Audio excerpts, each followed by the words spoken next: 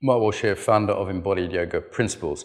So in EYP, we work with postures in order to learn about ourselves and get yoga off the mat into daily life.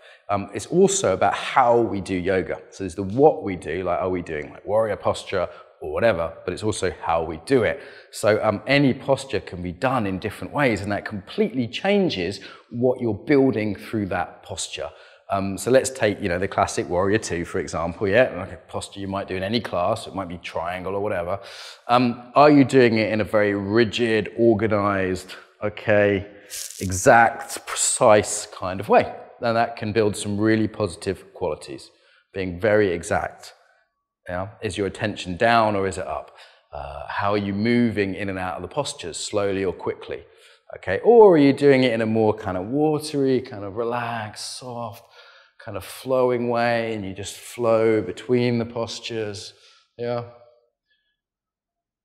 Or is it more like fast and fiery, direct, doing it in a more, this kind of positive, fiery kind of way? And again, that's going to be good or bad. Some people overdo that, some people underdo that.